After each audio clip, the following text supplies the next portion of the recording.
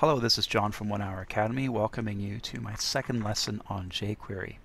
So if you're just starting to learn JQuery, one of the first things you want to learn about is what are called JQuery selectors.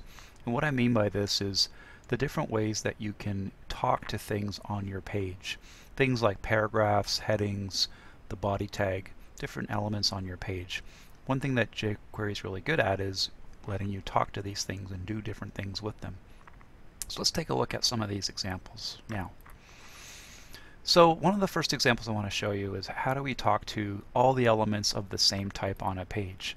So the $sign again means this is JQuery talking to something, and then whatever thing you want to talk about, or talk to rather, you're going to put it in single quotes followed by .do something. Now let me explain this a little bit farther. So thing is any kind of an HTML tag like a paragraph or a heading. And the do something is a valid jQuery request. Some examples will be things like hide or fade in slow. And we'll spend some time later talking about more of the different jQuery requests that you have available. But here's an example right off the bat. So I could say p.hide. And what this will do is hide all of the paragraphs on my page. Okay, so that's one way you can address things on your page, is talking to all the elements of the same type. If you want to get more specific, we can talk to an element by its ID name. Oftentimes website designers will give IDs to specific things on their page. So if we're going to talk to those in jQuery, we put a hashtag in front of the ID name, still in single quotes, within the jQuery calling brackets .do something. Okay, so the ID name would be attached to a paragraph or some other element in your page, like for example PID equals ID name. Now IDs can be great, but there are some limitations to using IDs, such as it'll only talk to one specific thing on your page, since an ID can only be used once on a page. So you're going to put a hashtag in front of the ID name like it says here, but this only talks to one unique item on your page only. Sometimes you want to talk to a group of items, so for that you would maybe use a class instead. Okay, so instead of a hashtag we're going to use a dot class name .do something. Okay, and with the dot in front of it, jQuery is now looking for anything with a class called class name. Okay, so many things can be given the same class name on your page, so I would say something like p class equals class name. Okay, so you're going to put a dot in front of the class name as opposed to a hashtag. So classes allow you to group things together into a category so you can work with them all at the same time. So let's take a look at some live examples here of all three of these things. So classes and IDs and just elements in general, talking to all the elements at the same time. So I'm going to switch over to Aptena Studio here for this part of the demonstration. And here I've got a basic jQuery page ready to go. If you saw my first lesson on jQuery, you would have seen how I set this up to be a jQuery ready web page. So if you need to review any of this, please look at my previous lesson on how to get started with jQuery. So what I'm going to do here is I'm going to have 4 paragraphs, and I'm just going to quickly put some p tags in here, and that way we have some content to work with. But I'm going to make each paragraph really simple just so we have something easy to work with here. So there's my 4 paragraphs. My first paragraph, I'm going to just put this is a paragraph. My second paragraph, I'm going to type Bob's your uncle. So is Sam. My last paragraph is going to say this is the end.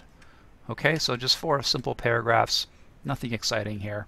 If I save this and I preview it now, you can see the 4 paragraphs coming up on the screen like so. Let me just put that into view a little bit better so you can see that just like that.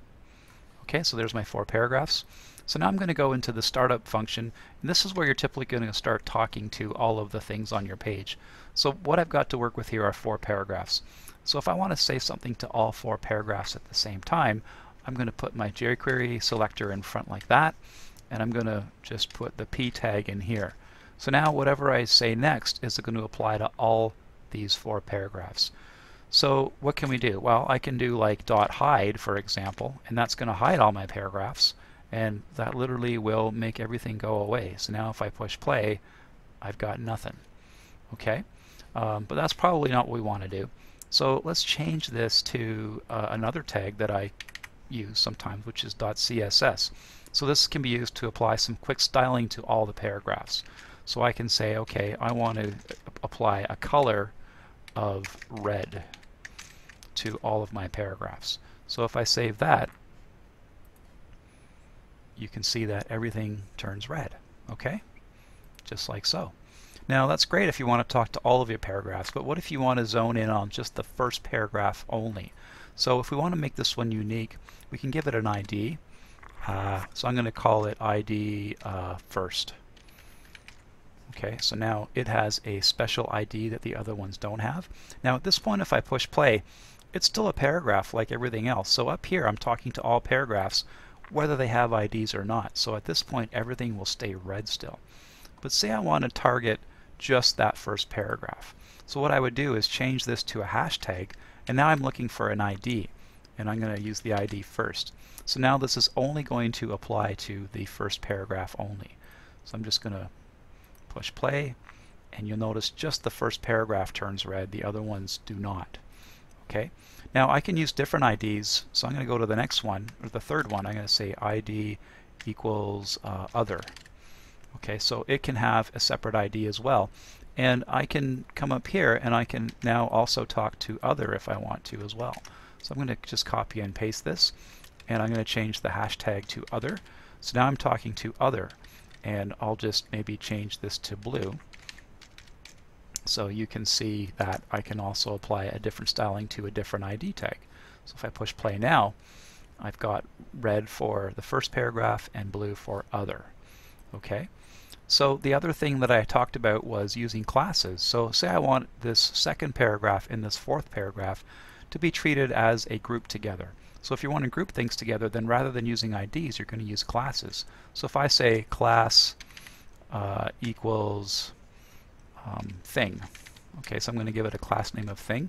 I'm allowed to use the class name more than once, so I'm going to also make this a member of the thing class.